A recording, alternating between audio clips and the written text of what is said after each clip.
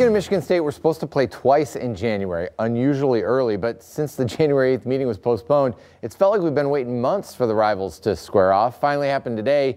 East Lansing, the site of this one, Spartans had dropped 2 of their last 3 while the Wolverines were seeking a 4th straight win. Michigan freshman Moussa Diabate really good, especially early in this game.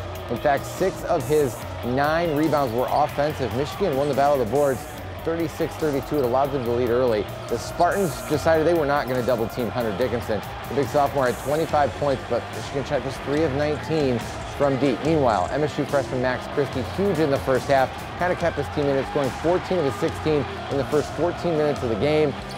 Close game for a half. Spartans shoot the lights out in the second half to win by 16. Now 1 of 4 teams tied the loss column at the top of the Big Ten.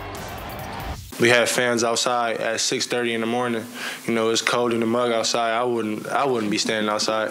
But, you know, I just putting that in their head, you know, letting them know that this game not just for us, not even just for the fans, you know, even the alumni that's been through here, you know, all Michigan State fans. So, you know, getting this win, it felt really good.